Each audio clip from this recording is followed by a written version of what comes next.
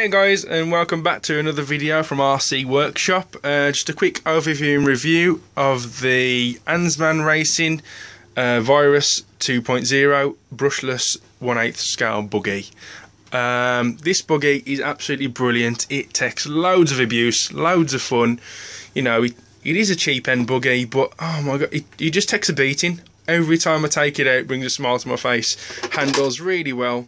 Everything on there is pretty much box stock apart from the speed control. No bells or whistles, nothing amazing on there, but it is just so much fun every time I take it out.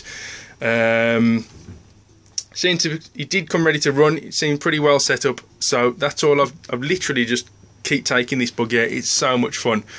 2.4 radio, big fat bore adjustable oil-filled shocks.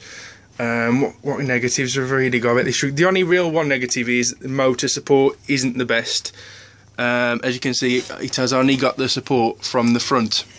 You do need to keep eye on them screws just in case they loosen up, because it'll be game over for your spur or your pinion. Apart from that, say no quarrels with this truck at all. Absolutely brilliant truck.